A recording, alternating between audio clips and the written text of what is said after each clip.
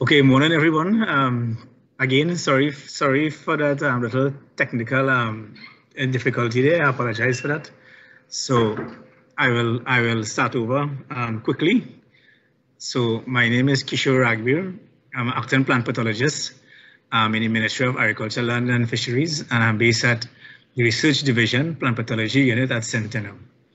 And with me, I have my agricultural officer, Mr. Raymond Macoon here. We'll be looking at the chat. So I will proceed. So the topic today is frosty pod rot disease of cocoa. And I'll be discussing the following here. What is frosty pod rot disease in cocoa? Its distribution, its symptoms, the life cycle of the disease, how it is transmitted, and management strategies.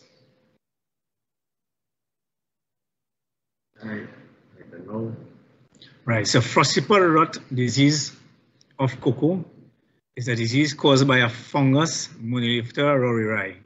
So this disease is caused by this fungal pathogen, and it affects the cocoa pods and beans, and not the whole tree with the leaves and branches and roots. Right, so for the distribution of this disease, first off, I just want to say that it is not present in Trinidad and Tobago. And this was confirmed in a survey completed in 2020 between the months of June to August. And the report was completed in September 2020. So this frosty pod rot is not present in Trinidad and Tobago.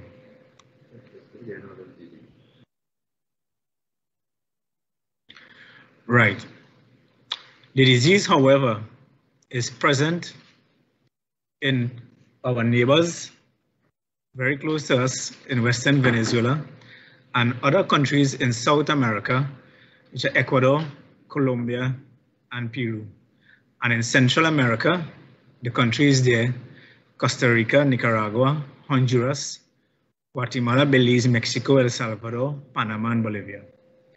And in 2016, it was reported in Jamaica in September of 2016. And Jamaica is one of our main trading partners in agricultural produce. So there is a threat of disease coming into Trinidad and Tobago.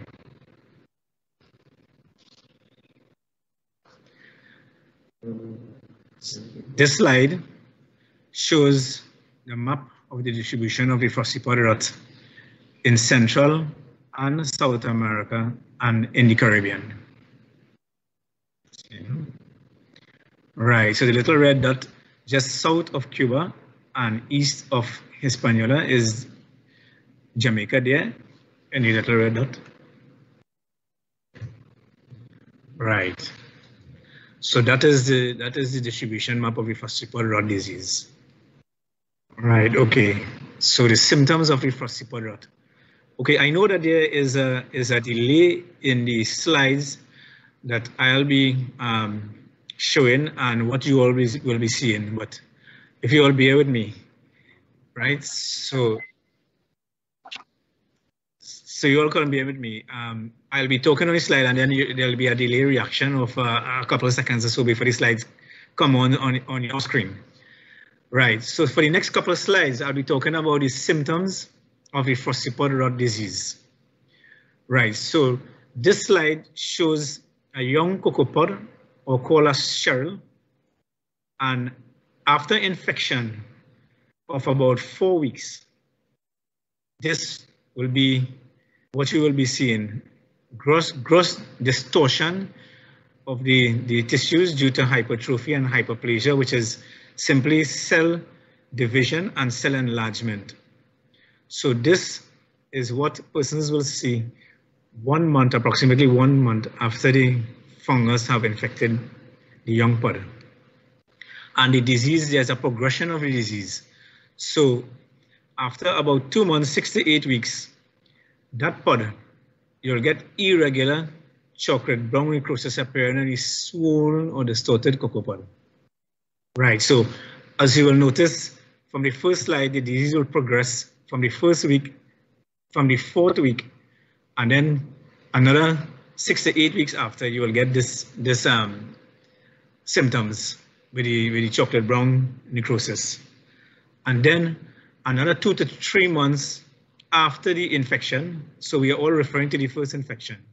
So this pod is about 4 to 5 months old. But after 2 to 3 months of the infection, you'll be getting this white pseudostroma developing on the dark brown necrotic region, right, of the pod. And this white pseudostroma is simply the mycelium of the fungus growing. And this is where the disease gets its name from, this frosty appearance of the cocoa pod, which is the mycelium really of the fungus. So the disease got its name, frosty pod rot, from this pseudostroma coloration, the frostiness or the frosty appearance of the mycelium of the fungus. And then another couple of weeks after, you will get the brown powdery spores developing. So the progression of the disease from the mycelial stage to the spores production. You'll get this slide coming up, which you'll see shortly, right? So you'll get this slide coming up where the spores now, after a couple of weeks from the mycelium, the spores will be developed. So you'll get the dispersion at this stage now. So this brown powdery spores will be developing on the pod. And this is infection like approximately 2 to 3 months after infection of the pod. Right, so the next slide, which you will see shortly, will be the internal symptoms of the cocoa pod.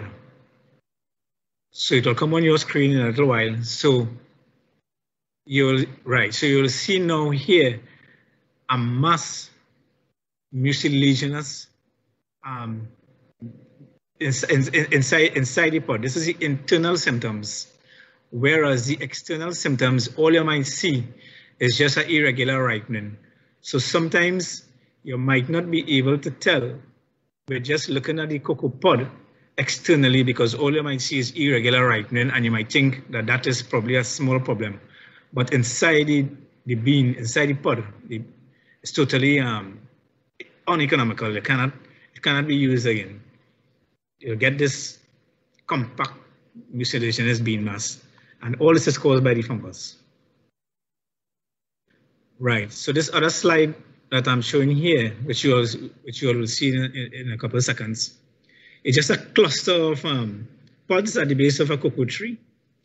And at this stage, you will see premature ripening. You will see pods with premature ripening. You will see pods with total necrosis. You'll see pods with the pseudostroma. So at this stage, at this slide, there will be different stages of the fungus on pods. So it's a good picture where you see Cheryl stage distortion. You see the second stage where the chocolate brown necrosis, and then the white pseudostroma, and then total necrosis. So this was a very good slide I wanted to show, where on one tree, you will see all the stages and symptoms of the frosty pod disease. And this other slide is just an end stage where you'll see mummification or total destruction of the pod. So these pictures were given to me from, right, so you'll see it here now, right? So this is an end stage, but persons could mistake this mummification with black pod disease as well. So black pod disease have similar symptoms at the end stage where you can get mummification. So mummification could be due to frosty pod rot and black pod disease. Right, so this next slide here now is symptoms of the frosty pod rot, both external and internal, and a comparison. So you'll see this coming up on your screen just now, right? So if you look at the top left and the top right, the top left and the top right is a healthy pod where the external symptoms, there's no symptoms in the top left, and the internal symptoms, there's no blackening of the bean. So that is a very healthy cocoa pod. But from the second picture on the left and on the right with the external symptoms and the internal symptoms, you'll start seeing the deformation of the pod. And then on the internal symptoms, second on the right, you'll start seeing the fungus getting the internal tissues and the beans black. And from the third picture in the left, you'll see the irregular discoloration. And then on the right, which is the internal symptoms, it is the beans are totally gone, meaning totally uneconomical. Like it can't be used for anything else.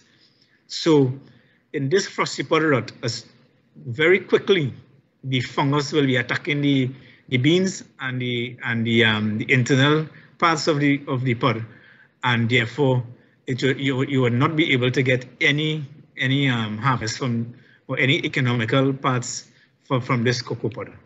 And then the lower pictures will just be later down symptoms later down with the brown lesions, the sporulation, and the mummification. Right. So this other slide here is just a culture plate that you'll see just now, where the frosty pod rot fungus was incubated, right, in potato dextrose agar. So there are different agars, water agar, nutrient agar, PDA.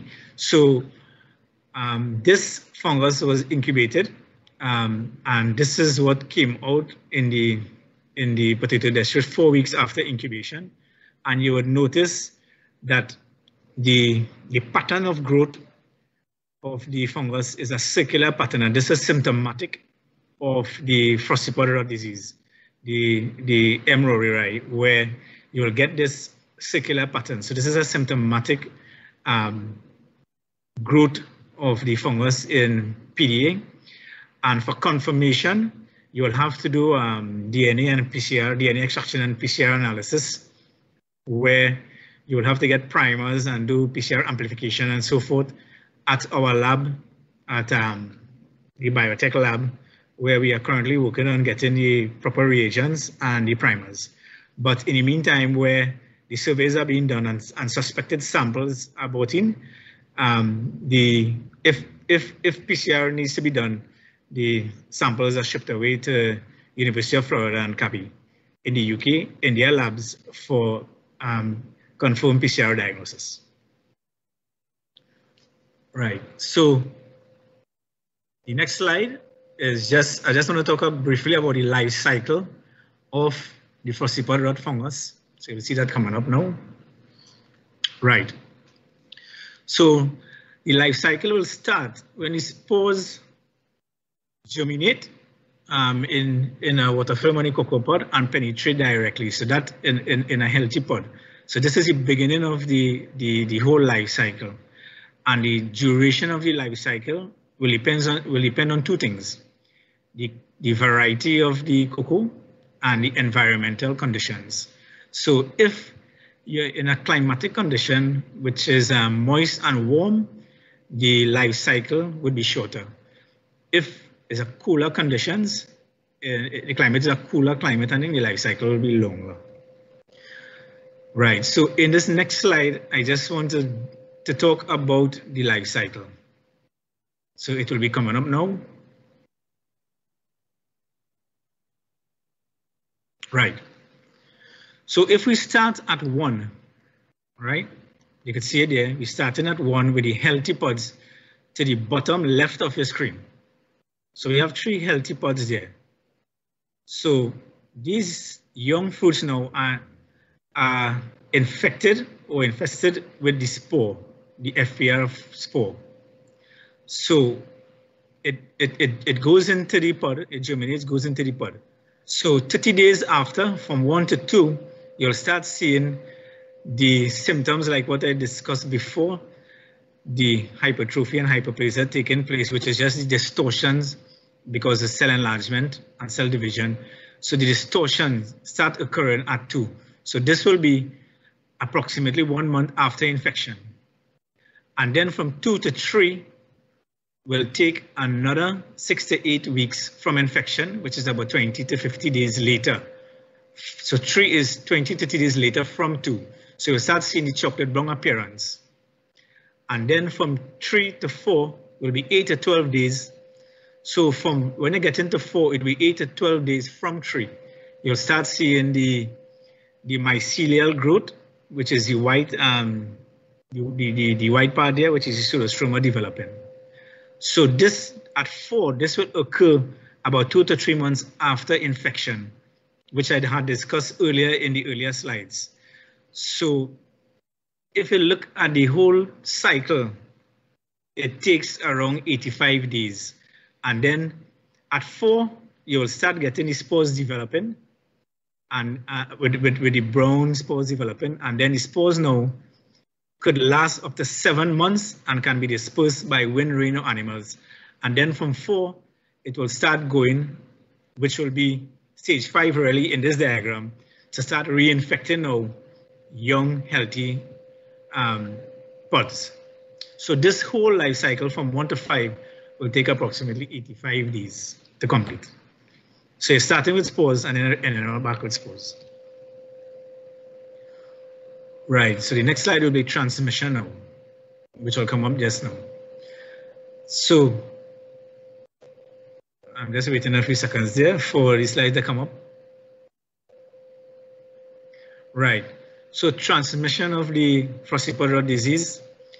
Well, transmission is due to the release of the spores from the pseudostroma. So infected pods, right, often left or cut on the ground, can release these spores from the pseudostroma. So the infected spores is a main source of inoculum for spread and transmission of this disease. So that is why later on in management, I spoke about moving out the pods, the infected pods from the field. So there's also natural transmission where the spores are transported by rain, splashing rain, water currents, wind, ants, animals, other animals, etc., moving through the estate and moving through the field. So that is natural transmission. Then there's direct contact. So the disease could be spread by direct contact from a diseased pod, cocoa pod, to a healthy pod, healthy fruits, right? So there's another source, and that could be happening on the same tree, of course. And then the major one is where the spores are carried by various mechanisms. For example, tools. The spores are transported by tools from one estate to the next, or within the same estate. From humans' clothes, spores could stick on your clothes. And as mentioned before, the spores could last up to 7 months. In the diagram before with the life cycle, the spores could last up to 7 to 9 months. So clothes, vehicles, and humans are the main source of transmission from one country to the next, where persons could be, say, visit a farm in Central America or South America, and come back to countries that do not have this disease, like Trinidad and Tobago, for example. You travel and you do not wash your clothes, or you have your shoes on, and you probably just come back straight back into the plane or boat and back to Trinidad or back to a country that don't have it. That's a main source of transmission. So humans are key in trying to prevent the spread of this disease. Right, so the next couple of slides now, I will be discussing disease management. So that will come on just now in a couple of seconds. So there are about 5 points for disease management here. So regulatory control is one of the main ones for managing disease. Then there's cultural control, biological control, chemical control, and breeding for tolerance. So I'll go through each of these points, each of these 5 points quickly. So regulatory control now, this is one of the main things in preventing the disease from coming into a country like Trinidad and Tobago, which do not have the disease yet. So each country would have a plant quarantine service. Like Trinidad, there's a plant quarantine service.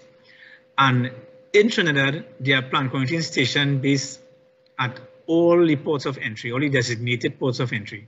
So in Trinidad, there are 3 designated ports of entry: the Piaco International Airport, Port of Port of Spain, and the Port Lisas Port.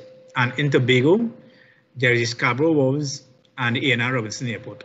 So those are the designated points of entry, and there are plant quarantine officers there and plant quarantine officers stationed at these offices. And the plant quarantine officers are guided by the Plant Protection Act of Plant Protection Act 13 of 1975, which was amended in 2001. So these laws would guide the officers on how to prevent the disease from coming in, and what they could do, what are their powers they could exercise in agricultural produce coming into the country. And part of the law are like issuance of relevant documents such as import permits, and all these are part of the Act, the Plant Protection Act, and the officers will be carrying out these things on the Act. Right. So the control continued here, where you will see it just now coming up on your slide, on your screen. Trinidad and Tobago do not import cocoa pods and fresh beans. So the plant quarantine service would not issue permits for cocoa pods and fresh beans. You could put it.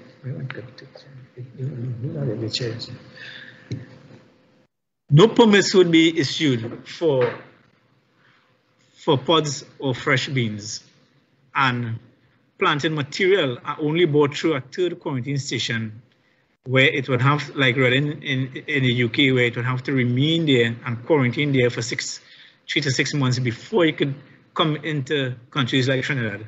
So that is a kind of mechanism, a protection mechanism there for planting material to come in. And we do import planting material, like for research purposes, like the Cocoa Research Unit at La Reunion Station in Centeno and University of the West Indies, where the Cocoa Research Center is based. They will import different varieties and clones for research purposes.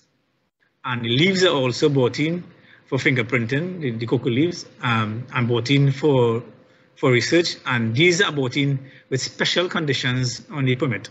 So therefore, each and everybody cannot bring in planting material and cannot bring in cocoa leaves and pod, because the cocoa industry is so protected that they have to get special permission and special conditions on the permit for importing of these things. And of course, at this point, I'd like to say that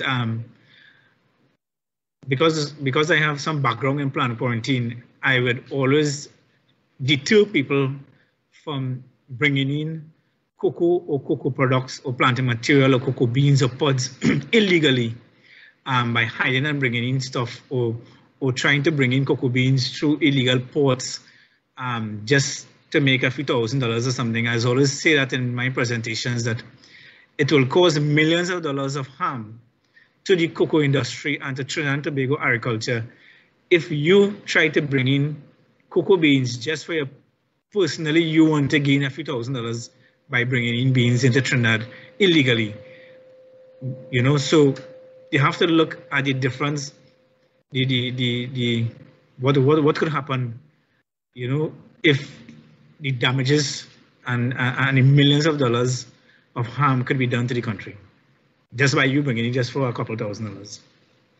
So the next slide here is that you will see on your screen in a few seconds, is the cultural control now, which is basically the normal routine cultural control farmers would do in their cocoa estates, where they would prune trees, at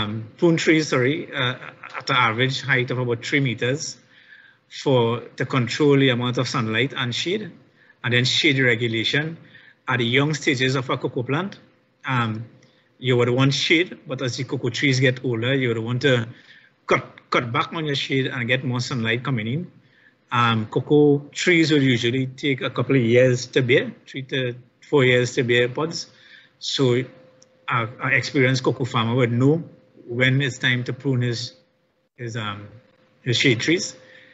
And of course, cultural control will involve proper drainage, timely harvesting, recognizing the early symptoms of the disease, like what I discussed about the symptoms here, and complete removal of the fruits and removal of disease pods. So you do, as I was discussing earlier, you don't want to leave disease pods that you harvest from your tree on the ground, on the bottom of a tree or in your estate. You want to remove them because, as I said before, these pods, these disease pods will have, well, of course, we don't have the disease here in Trinidad, but I'm speaking of what the practices would involve if the disease do reach in Trinidad, and what other countries in the world, like in Central and South America, do for their cultural control. The countries and the farmers who do have the disease, they have to remove the pods totally out of their field and destroy it by burning or something. They cannot leave it there because it will be a source there for infection. Right, so the next slide there that you will see is chemical control, which will come up there in a couple of seconds. So I could go through it in the meantime, where the use of copper-based fungicides like cuprous oxide and organic protectants like chlorothalonil could be used on young pods. And of course, you have to treat at the main pod set, which is early to 3 months old, which is when the Cheryl stage now comes up to 3 months old. And you must be, it must be in collaboration and complemented by frequent removal of disease pod. So it have to be working tandem where you're treating with chemicals and you're removing disease pods at the same time, together at the same time. And the third point there, as I always say, that you have to use these chemicals, these copper-based fungicide, because it is expensive. So you want the use of the fungicide to be feasible, meaning expected to pay off. You can't pay, a farmer wouldn't pay thousands of dollars because usually these cocoa estates are 5 to 10 to 20 acre blocks. So you would not use thousands of dollars in fungicides and you cannot get it back. It have to be feasible. So it have to be a high yield plantation with well-defined production peaks and make back your money in using fungicide.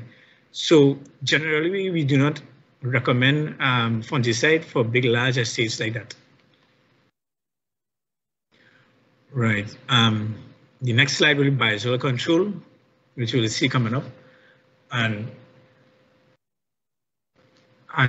biological control application of the antagonistic fungi or bacteria have shown to be effective in reducing incidence of FPR in field experiments. So countries have done it. Costa Rica and Nicaragua and those countries have done field trials with trichoderma and bacillus, which is antagonistic fungi and bacteria, and have worked. So there are avenues for biological control. The next slide is breeding programs, which will come up there now. So I'm just waiting for this slide to come up. The catty breeding program is a program in Costa Rica, right? So it is up there now. A program in Costa Rica where a lot of breeding is done with the clones, right? So they have been breeding for disease tolerance for the frosty pod rot and other diseases. So you'll see multi-resistance as the third point, meaning resistant to other diseases, black pod, which is broom, frosty pod. And of course, when you're doing a breeding program, you would want to do breeding for high yields as well and fine flavored cocoa. So I was having a discussion, because I just want to spend a minute on this slide. I was having a discussion with the other pathologist, Ms. Paris, Julia Paris. And she said, I could say that our cocoa research unit at Centennial in La Reunion Station is doing a lot of work in breeding. And at present, we have the ICS 95 clone, which is Imperial College Selection, ICS Imperial College Selection 95, which is present in Trinidad, and it is present in the cocoa research unit in both La Reunion Estate and at the UB Cocoa Research Center. And there's work going on that, for breeding. Although we don't have disease, the FPR in Trinidad, it was tested in Costa Rica and proven to be tolerant to the FPR disease. So, and there are a lot of clones. There are a lot of clones that we have in Trinidad. Probably there's a field guide with about 100 different clones with different morphology of the pods ending. So that, and I've been assured that a lot of work is going on in the cocoa research unit at the research division in Larry Union Station there, and at UWI. So I just wanted to say that on this slide. Right. So the next slide here now, I just want to talk about the survey that was conducted in 2020 and the results of the survey, just briefly, right? So the survey was conducted, as I mentioned before, in June to August 2020, and it was conducted in all 8 counties in Trinidad. At this survey, we did some surveys before in 2013, 2014, and 2015. We did surveys in 2016, 17, and now in 2020. So a lot of surveys went by before, but in this survey, we didn't get a chance to go to Trinidad anyone in 2020, in Tobago, sorry, because of the COVID ending. But Mr. Raymond McCoon was instrumental in this survey in 2020, and it was done in all 8 counties. And each county, 30 farms were surveyed. So 30 farms in 8 counties, 240 farms, and each farm, 20 plants were surveyed and data were collected. So if you multiply 240 by 20 plants, you'll get over 4,000 plants. So the survey was a very comprehensive survey, and this was from a CAP international protocol that was given to us, and it was from a Jeff project as well. So it's a very scientific based survey, and all 8 agricultural counties in Trinidad were involved. And I have to say, thanks to the director of the regions, at this point, the agricultural, the regional administration north and south, and their directors, and all their staff, the AOs and all their staff in the counties assisted greatly. And without the officers from the different counties, the survey wouldn't have been a success. So I have acknowledgements later on, but I just wanted to say that now in this slide. So they were very instrumental. So I just have one slide here again on the presentation. Is a summarized version of the data, because was a lot of data collected from the survey, right? So this is just a summary of the data. It's a whole big report. The FPR survey and the FPR report is a big document that we do after the survey. So I don't want to talk too much on the whole survey. So this slide is just a summary of what happened. Now, the most outstanding thing here in this bar chart is the black pod disease, right? So the percentage disease present was 70%. Now, the slide, don't be misled by the slide. It does not mean 70% of all the trees surveyed had black pod. It just means that out of the 4,000 trees, if just a few hundred were diseased, 70% of that few hundred, right, Raymond? 70% of that few hundred were black pod disease. Most of the trees surveyed were healthy, right? So don't be misled by this side by thinking, okay, of all the trees surveyed in all the 8 countries and all the 30 farms, 70% had black pod. No. The disease were, this bar chart just shows the percentages found on whichever tree disease would, whichever trees that had the disease in. Most of them were healthy. So again, and another important part of this, which is probably the most important thing, is the second bar from the top, which is the Frosty pod in red. You would notice it is 0. So that is significant, which means out of all 8 counties and all 30 farms in each county, 240 farms surveyed, no tree had any symptoms of pods with frosty pod rot symptoms, because the frosty pod rot symptoms is only pods, not only tree. So that is what I wanted to say about the whole survey. So the whole survey is a real in-depth survey, and is from a CABI protocol that we do the survey from. Right, so the next slide is just the future plan activities on the frosty pod rot disease. So the survey is done in Trinidad for all 8 counties, and there's another planned survey in November 2022 or to January 2023, and in cocoa growing areas in Tobago. So hopefully this year we will go across to Tobago, or the officers in Tobago will conduct the survey for us. So that is the future activity for that. And of course, in the cluster groups, there's continuous awareness sessions where the farmers and other stakeholders are aware. We do awareness sessions, we do presentations, and there's always flyers and posters and stickers where we would pass on, and brochures we would pass on to the different stakeholders on the disease, and to look out for the symptoms of the disease, because as I said before, we do not have it in Trinidad yet. And there's always continuous surveillance activities that the officers from the research division, the crop protection subdivision, the pathologists and the entomology staff as well, when they're going out on their routine field visits, would look at cocoa trees and look to see whether there's any signs or symptoms, suspected pods of the frosty pod rot disease on the pods.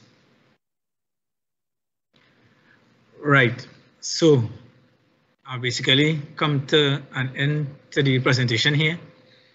So I just want to acknowledge a few persons here now: the Director of Research, Ms. Beacom, the Deputy Director Research Crops, both present and former, especially Ms. Diane Ramrup, who guided me on this whole program, the staff of the crop protection subdivision, entomology staff, pathology staff, and the plant quarantine staff.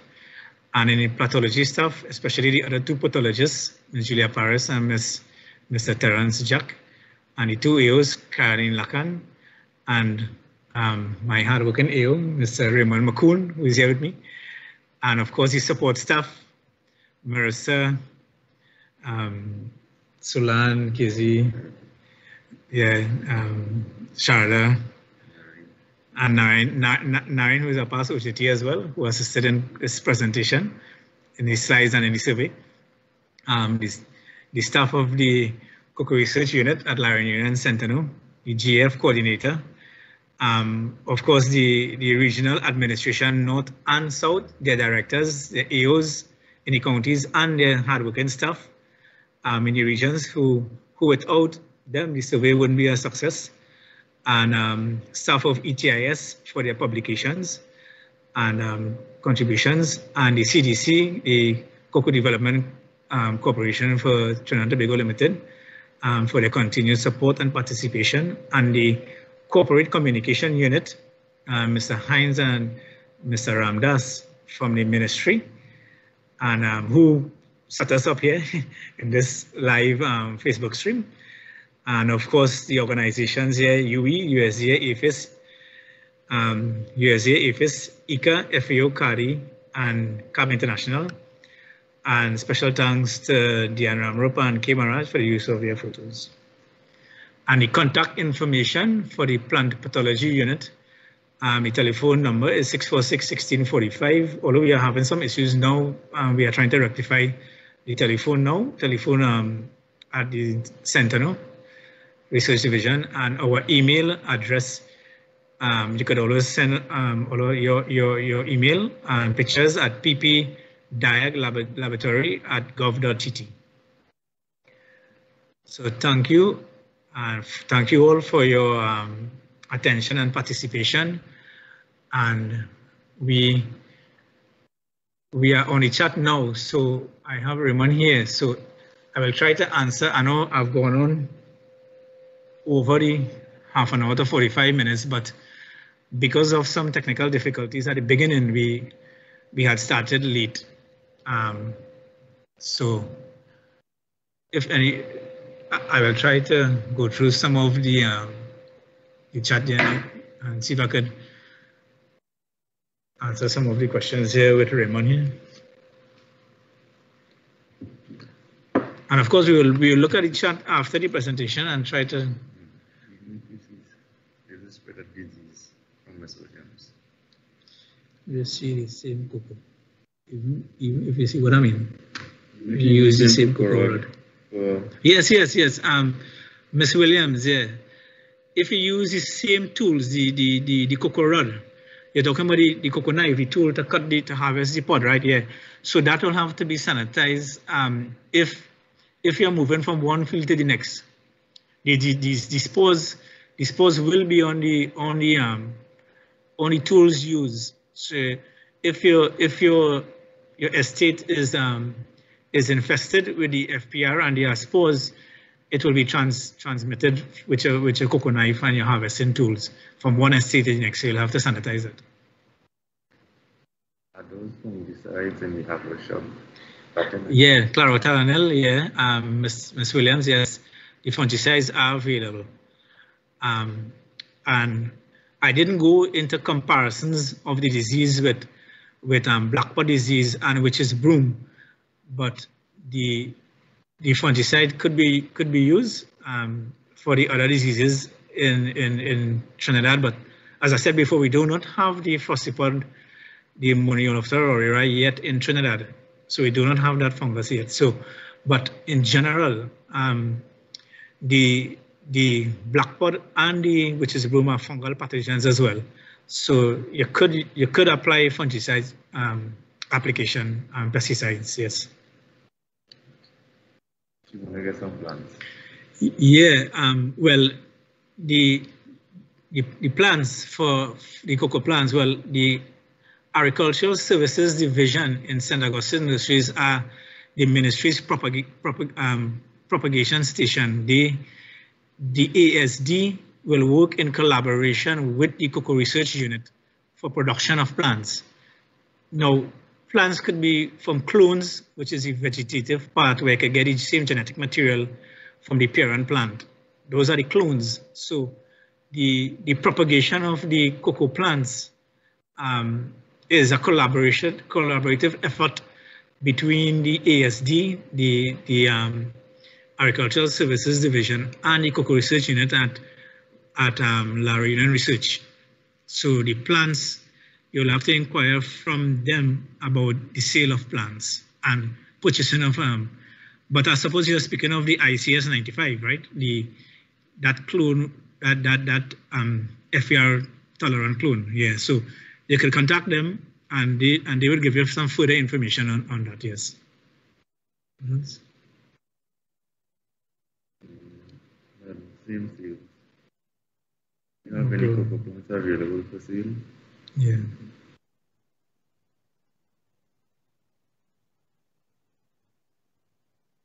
She does mention a lot of which room, but somebody wanted the agronomy to fertilize the trees. Fertilize the trees, okay. So Miss Spencer, yeah, wanted to get some information on the fertilizer for the trees. Yeah, well, the fertilizer program, you could use normal 12-17-2 and with micronutrients at the beginning of the crop. And of course, we could always get back to you on that and answer some of the questions in the chat where the agronomy and the fertilizer regime is concerned for cocoa trees.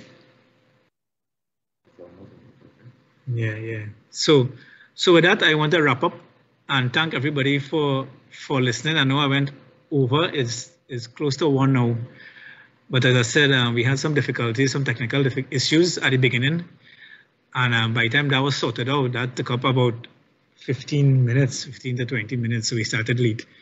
So I want to thank everybody for their attention and listening, and we will try to answer some of the questions on the chat during the course of the week. So thanks a lot. Bye.